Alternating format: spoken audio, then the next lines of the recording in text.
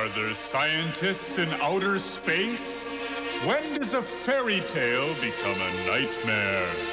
Can this man lick his worst fears?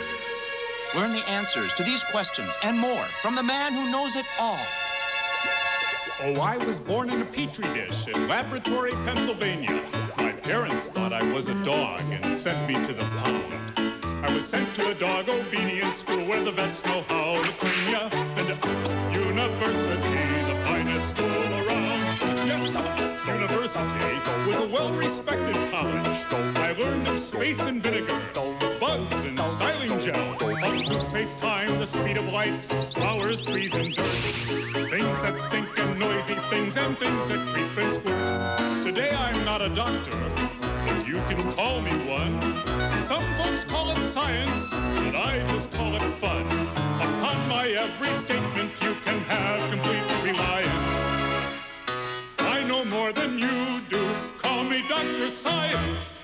I have a master's degree. In science.